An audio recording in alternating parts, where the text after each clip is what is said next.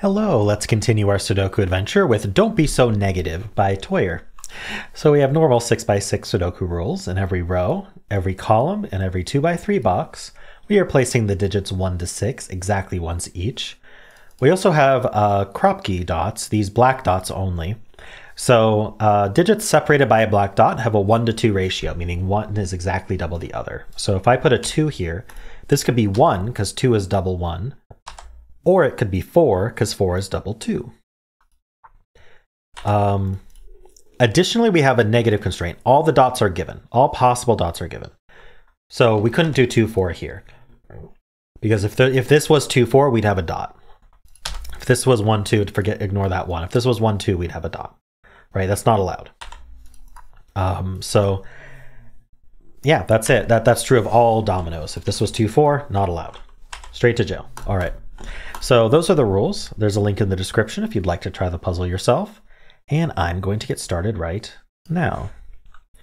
All right, I think one easy way to get started is to look for 5s, because 5s can't go on black dots. If this was a 5, this would either be 2.5 or 10, neither of which are allowed. So 5 in this box goes here. 5 in this box goes here, or the row, or if the box with pointing, however you want to think about it. 5 in this box goes up here, so then it goes down here. I guess we have a 1 down here, and we have a 3 up here. Okay, so when we have a domino like this, where we know one of them's a 3, the other one can't be a 6, right? If I were to try to put a 6 up here, I'd end up with a 3 next to it, no matter where I put it. If I put a 6 here, I end up with a 3 next to it. So these can't be 6. That means the 6 is down here, and the 6 is over here. No, this can't be 6 because it's next to a 3, and it would put another 3 there. These can't be 2, so 2 is up here somewhere, which means 2 is down here.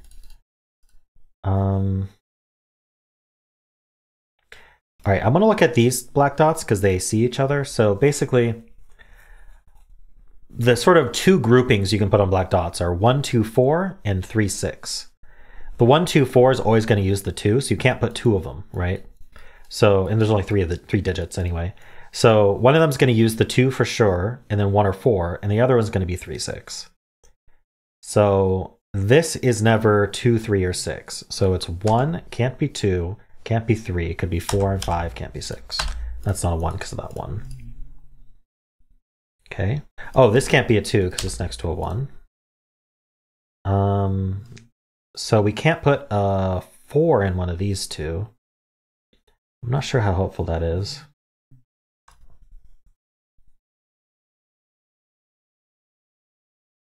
I was thinking about whether we can put a 4 over here, but I don't see why not.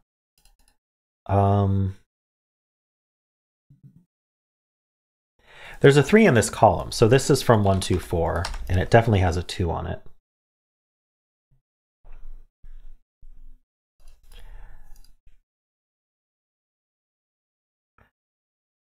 Okay, so I was thinking about what this dot could be, and it actually can't be a 3, 6, because if it was a 3, 6, where would we put 6 in this box? We have them cornered here, and the 3, 6 always eliminates 6 from the cells next to it, because either it is a 6, which by Sudoku eliminates the 6, or it's a 3, and you can't put a 6 next to a 3.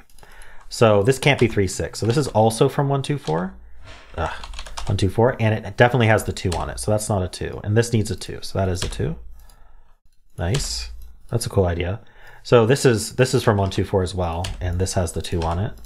So these are 3, 5, 6, but the 5 has to go in the middle of them. If the 5 weren't in the middle of them, I'd end up with a 3, 6 pair next to each other. So the 5 has to sort of separate them. It's the chaperone. Let's see. What can I get out of this? I need a 5 over here now. Oh, this 3, 6 means this can't be a 3, so this is a 3. That means that's not a 6.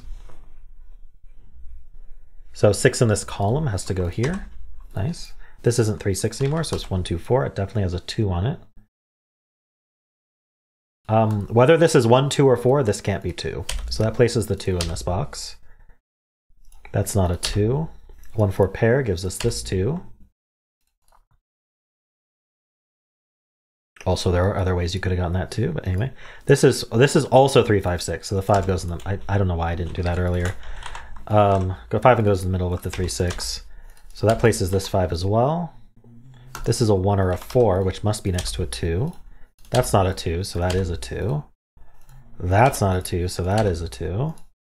2s are done. This is a 3, 6 pair. We know the order. Makes that a 3.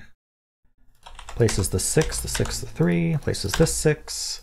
What do we need here? We need a 4 and a 5. That's 4 and 5, and this is the 1. Just cleans up everything. This is a 4.